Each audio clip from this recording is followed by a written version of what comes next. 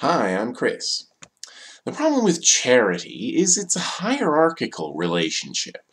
It's an individual or a bunch of people giving apparently selflessly and unnecessarily to a vulnerable person. It might mean the poor person can survive a bit longer, but it does nothing to change the person's situation or the structure of society. There's plenty of reason to be suspicious of charitable organizations and foundations, which usually have an agenda oriented to serve their rich donors. A top-down approach does not empower people. Many people already marginalized by society are left out. Charity can have the effect of entrenching poverty and strengthening the system that creates it, rather than lifting people out of poverty, which is surely the goal.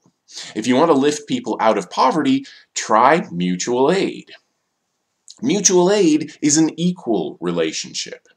It means helping each other, working for our common benefit. It means building community and letting everyone share in its wealth. Mutual aid has been the norm throughout history, and it's only ever stopped by force. Mutual aid is a more reliable social safety net than government and charity, since it's not a budget or a contract that depends on the whims of rich people. Once everyone in the community is part of your mutual aid organization or network, you can decide together what needs to be done.